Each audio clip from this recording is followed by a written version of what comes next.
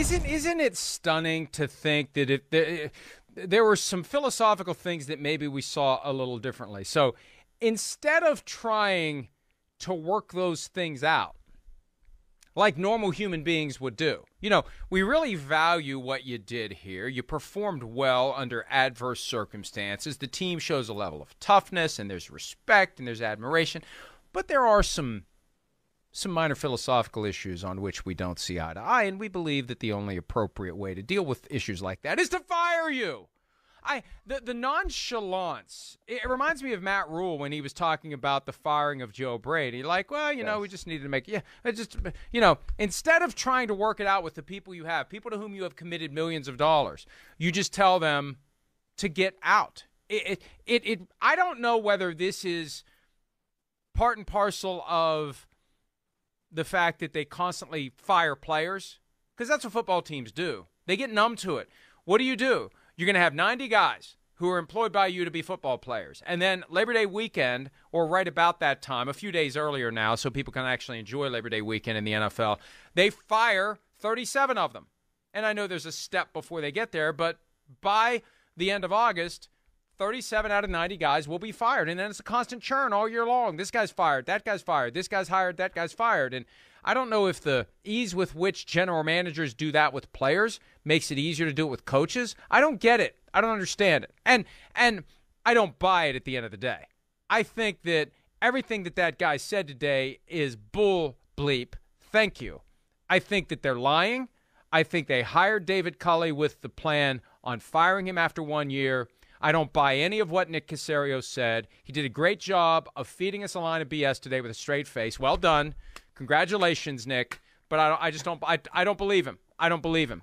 And he may not like that. I don't care. I don't believe him. It doesn't add up to me. Because if it really did come down to some minor philosophical differences, normal human beings would work them out and keep a valued employee on the team as the coach. Well, especially after they went through all that they went through in the offseason, they deconstructed that roster, and he still won the same amount of games that the 2020 team won. I mean, this team, it went 4-13, but let's just talk about some of the things that happened over the course of the season. And I think you can start with Davis Mills' development over those last 5 games. I mean, he completed 68% of his passes, just over 1,250 passing yards, 9 touchdowns, 2 picks, passer rating over 100. Those are very good, solid numbers. And that, I think, you can impartially attribute to David Culley because he was there. He had Davis Mills had 300 yards, 3 touchdowns against the Texans in week 18. They were fighting. They made the Texans truly earn that number 1 overall seed. So I think, Caserio said a lot without saying anything at all today, right? And I kind of agree with you that a lot of this is BS. And we can say that the Texans are dysfunctional, but I frankly believe that this is exactly the way they wanted the season to function, in that, you just kind of get through it. You let David Culley do whatever he's going to do, and then you get rid of him. Frankly, he probably overperformed the level that they thought that he was going to. And now it's like, well, we kind of have to justify getting rid of this guy because even though you could say, they only won 4 games, like it was one of the worst rosters in the NFL. Again, these guys beat the Chargers when they had so many dudes on the COVID list and Justin Herbert's still playing. I mean, there's not much you can say other than this is clearly some sort of plan that they already had, and David Culley didn't really have much of a chance.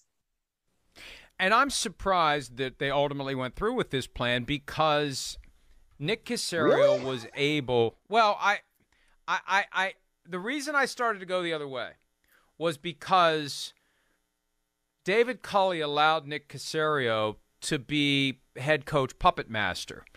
Unless Nick Caserio just doesn't like that. Maybe he felt like he had to do it. For years, Nick Caserio in New England had a headset on game days. He did not have a headset to speak. He had a headset to listen. Now, if someone would ask him a question, he would answer it, obviously.